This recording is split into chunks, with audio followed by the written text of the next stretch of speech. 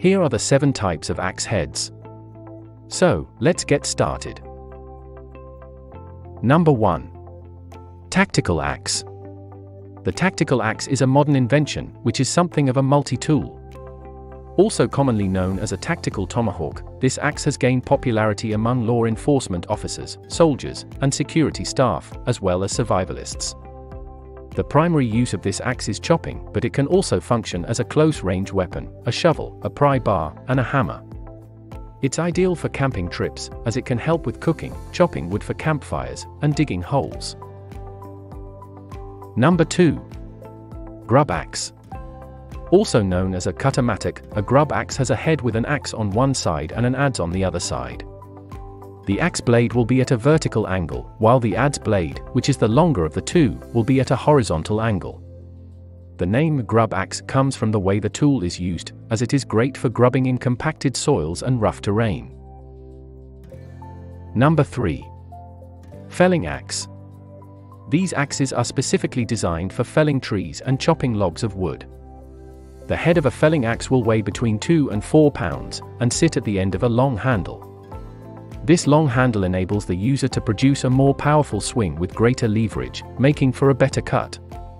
Traditionally, the handles are made from hickory wood, which is strong. The grain of the hickory should follow the handle lengthways and curve along with it, for superior strength. Number 4. Forest axe. Forest axes are robust axes that are solely used for felling trees. They are extremely heavy-duty tools and are too cumbersome to carry around on camping trips, but it would be great to store permanently at a cabin in the woods. These axes have extra long handles and are intended to cut down very large trees. A forest axe will have a sharp and flared blade with a slightly curved tip. Number 5. Hudson Bay axe. This type of medium-sized axe was designed by Canadian fur trappers. They used it to chop firewood while on extended trips to the cold north, and also as an all-purpose axe for other tasks. Size-wise, it is in between that of a hatchet and a full-sized felling axe. It can be used with one hand or with both, and is good for smaller chopping and splitting jobs. Number 6. Hatchet. A hatchet is a general all-purpose axe, and is the kind of axe that most people own for light jobs in the yard. These can range enormously in price, from just a few dollars to $100 plus. They are relatively small compared to some other axes, with a chunky handle most commonly made from hickory wood.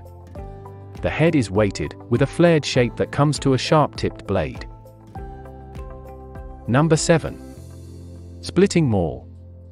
These axes are specifically designed for splitting logs into kindling. They have a design very similar to a felling axe, with a long wooden handle to give a good swing.